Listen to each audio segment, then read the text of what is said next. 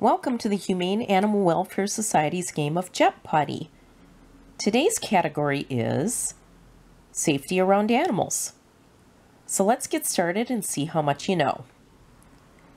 Commonly thought to be an indication of a friendly dog, this behavior actually can express a variety of emotions, including happiness, fear, overstimulation, and arousal.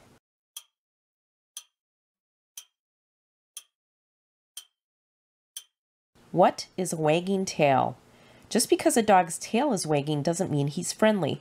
A dog will wag its tail as he's chasing a squirrel up into a tree, but the squirrel wouldn't live very long if he came down to say hello. This animal makes a loud noise with its back feet as a warning when feeling threatened.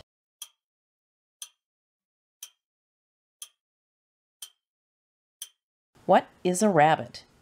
A rabbit will thump its back feet if it senses danger or if it's annoyed or feeling defensive. Leave a thumping rabbit alone. This animal is commonly thought to be requesting a belly rub when laying on its back, but is more likely to be in a defensive position.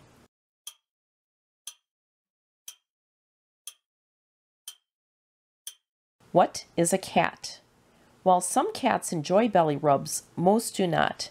A cat lying on its back may be playing, and cats play with their claws and teeth, or it may be getting ready to defend itself. Using this when playing with your cat or dog is most likely to result in a person being scratched or bitten.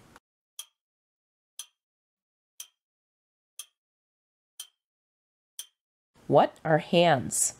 One of the ways both cats and dogs play is by using their mouths to bite or grab, or by swatting with their feet. A safer way to play is by using a toy so that you can keep your skin away from their pointy parts. This human form of affection is almost always considered aversive by dogs and is a common trigger for dog bites.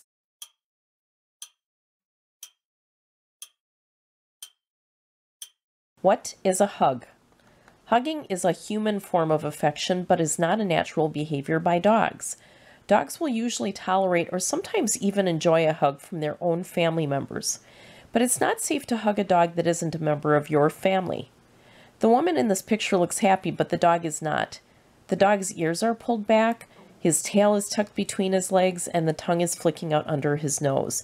All of these are signs of stress. When a cat is agitated by something he is seeing outside the window, he will often attack or bite a person who attempts to interact with him. This aggressive behavior has a specific label.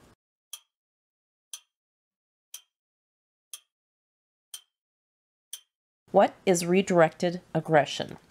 Redirected aggression occurs when a cat is wound up by another animal, person, or event, but is unable to act on its agitation. Because it's frustrated, the cat will lash out at a person nearby. When walking around this animal, it is safest for you to keep a hand on the animal's body at all times.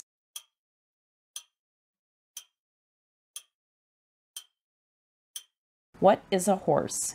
Keeping your hand on the horse allows him to know where you are. This will keep you safer as the horse is less likely to get startled and kick. People who handle reptiles should keep their hands away from their face and wash their hands immediately afterwards in order to avoid contracting this illness-causing bacteria.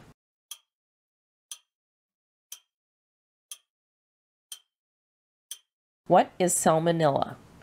Salmonella is a bacteria that affects the digestive system and can cause people to become very ill. Reptiles can carry salmonella on their skin. When being threatened by a stray or unfamiliar dog, people should do this so that hopefully the dog loses interest and leaves on its own.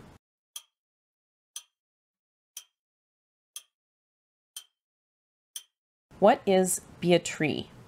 Running and yelling will excite a dog and get him to chase.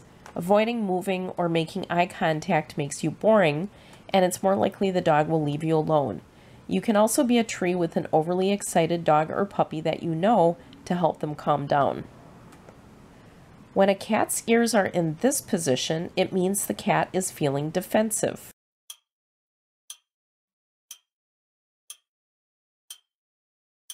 What are ears flat against the head?